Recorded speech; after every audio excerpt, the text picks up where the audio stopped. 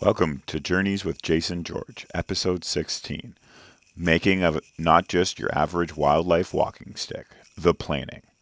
So in this episode, we're going to get into the behind-the-scenes planning that goes into making the not-so-average walking stick. In my old age, I realized that it'll probably be helpful to have one of these. Jason George photography. Yeah, how's it going? You must be Jason. I'm actually George. After a quick sound check, we were ready to go. So I have Jason George from Jason George Photography here today, and we're going to be doing a special project for him. Jason, what are your thoughts on this project we're going to be doing?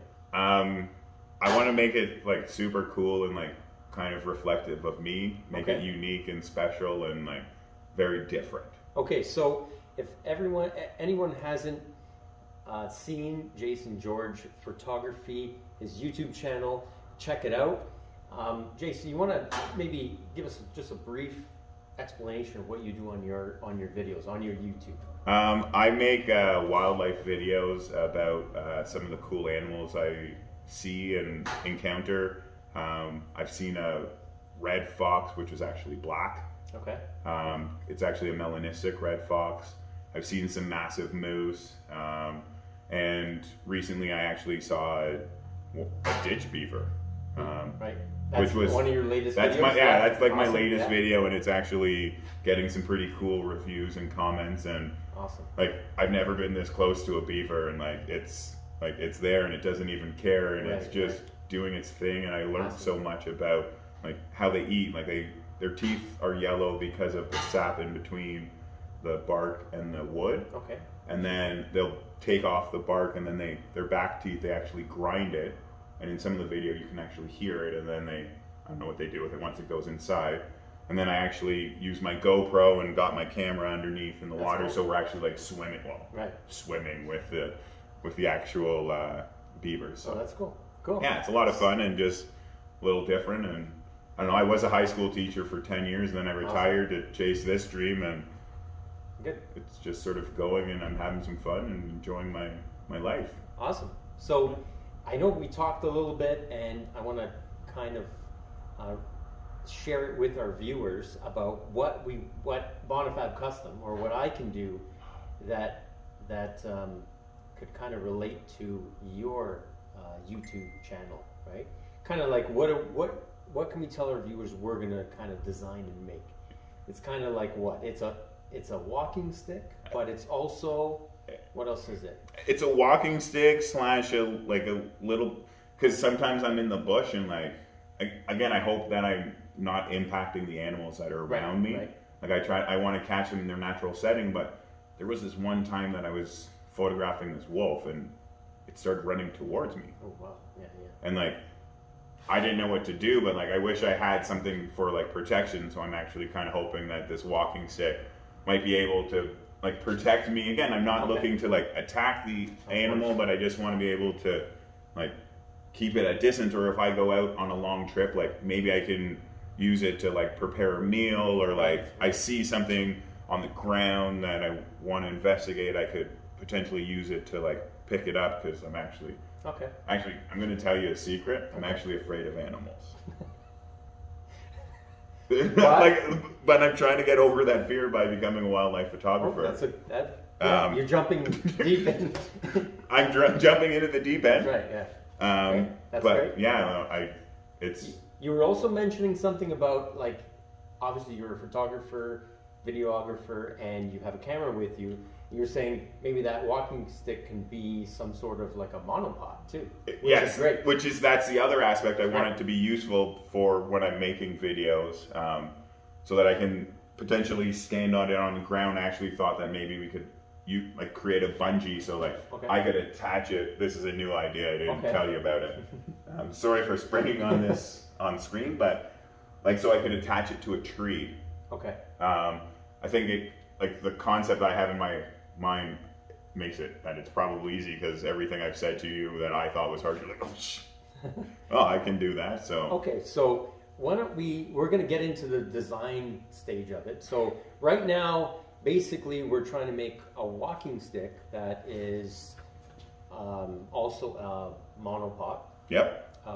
Maybe have a knife, something that you can, you know, say, like you were saying, maybe you can cut something up to cook with or whatever. Totally, because right? I want to use it when I go on my long trips to make some food in the bush. Perfect, and maybe a little bit of storage. Yeah, I definitely need a little bit of storage, and then also like a prong on the bottom to like pin or like flip a rock or something to see something creepy inside it. Okay, perfect. So let's get into doing some sketching. Awesome. So Jason, you brought us some artifacts. Yeah, that's this is a deer antler, and a lot of people don't know this, but deers will actually drop their antlers in the winter time because they become heavy. Right. It also provides food. So if you look at this one, you can actually see that's being gnawed on by some of the other animals, so like porcupines and squirrels. Unfortunately, I dropped some stain on this one while I was cleaning it, and it's okay. And then we have like a bone of some kind. So I think this might be a moose knuckle. Okay. So this I think it actually goes inside the hoof. I'm not 100% sure because the first Algonquin wolf I've ever seen actually was eating this moose carcass. Wow. And so I went back with my parents and actually picked it up, and I'm not real, like, I didn't break it down, but yeah, I think it's part of the foot. Some sort of bone. Yeah, exactly. It's some sort of moose bone. That's really all that matters. And then, and why we're showing this is because we want to try and incorporate some of this stuff into the walking stick / monopod knife kind of thing. Also some recycled material like this copper tube. Who knows where that's from? But from something. Yeah, that's some kind of pipe, I think, from my house. Yeah. Some wiring. Right. We're gonna incorporate some wiring, and we have metal. So whenever we're say forging a knife, and we want a knife that's going to work well, okay, especially like you're going to be out in the bush and you need it for survival, say, purposes. We need it to be strong.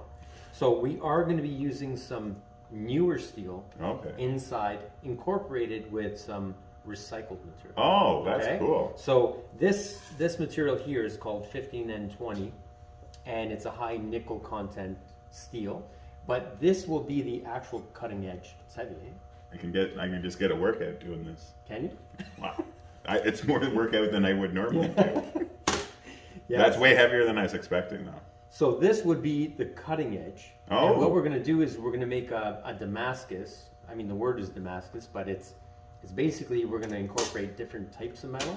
We're going to forge weld it together. We're going to use this new steel as our main structure, and everything else on the outside, so it's going to look really cool, right? Yeah, really cool. I've seen a lot of the work that you do on your channel, so I can only imagine how awesome this is going to be. No, it's going to be awesome because, you know, I always like to make things, especially if we can reuse things, like reuse metal, if we can reuse like some of this material you have here, the bones and stuff like that, it's going to be, you know, next level. So it's going to be great.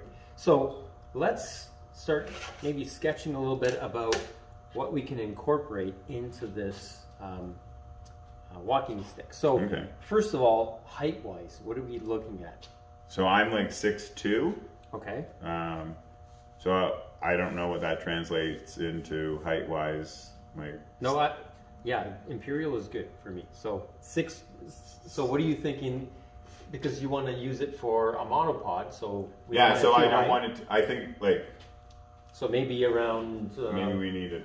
Yeah, let me get a tape measure. There's one. Don't worry, I brought my trusty tape measure right here. Okay. So I think that would be a little bit taller than where my hand is now. So maybe 57 inches. Yeah. So we got a height of, say, 57 inches total. Yeah. Okay. And then we want to have, and what I was thinking about with this, say the knife, the survival knife on it, we would have something that's, say, concealed inside the walking stick. Totally. That you can, say, we can quick release it somehow. Yeah, totally. And then like screw it into. Yeah, something like that. Some sort of fastener that we can screw it in here. And then if you want to take it out, you can actually flip it around and attach it to the walking stick, or just use it separately, right? Okay, so if we're talking about like the monopod part, with the monopod part goes up there, because what's also cool is if I was, depending on the animal I'm shooting, I can just use the knife on the ground as my monopod. Oh yeah, that's a good idea. And I thought about that after, like. That's a great idea. Yeah. So you've already. I just wanted to make sure, but you've already. No. Without thinking about it, you answered my question. That's a great idea. I meant to do that. Yeah. So this would be the handle. Yeah. This would be the quarter 20 thread that you would use on your camera. We would have some sort of knife in here, and then your walking stick. And then you were saying something about having like a hook, or not a hook, a fork. Are you talking about like a fork like that kind of? More. I would think more like potentially sticking downwards. Oh, downwards. Okay. Yeah. Okay. So disregard what I just drew there. So you're talking about. So if this is the bottom. Yeah. You would have like a. Yeah. Like that. Yeah. That's exactly. Okay. So some sort of fork. Now you wouldn't want to eat with that fork, right? No, that's a totally different type of fork. Okay. But if you had to. If I, you know what? I've got a fork and a knife. I can have dinner. I just need someone to spoon with. So. Okay, perfect. So, well, yeah, like a fork. Now, would you want this fork on the bottom to unscrew if you needed to? Would you need that? Maybe. Think about it. You know what? Yes. Okay. Why don't we do it? Why not? Why don't we give it all the bells and whistles, eh? Okay. All the antlers and bones. Antlers and bones. So we'll have some sort of way to take this off if we need to. Because then if I'm walking on concrete or like... Maybe we'll make it interchangeable, right? You can put a rubber... little rubber stopper on the bottom. Yeah, why not? Okay, so it would have to be the 57 inches with the fork on the bottom. So we've got to kind of keep that in consideration.